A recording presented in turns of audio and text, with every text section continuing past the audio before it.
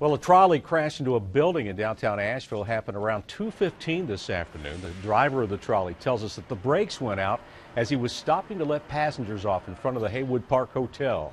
He says he was able to steer the trolley enough so it didn't roll back into traffic. No passengers were hurt. A witness says the driver did a good job.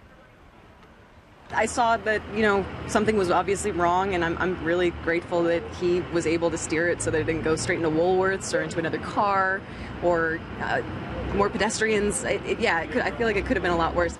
6 passengers were on the trolley during that accident. Again, no one was injured.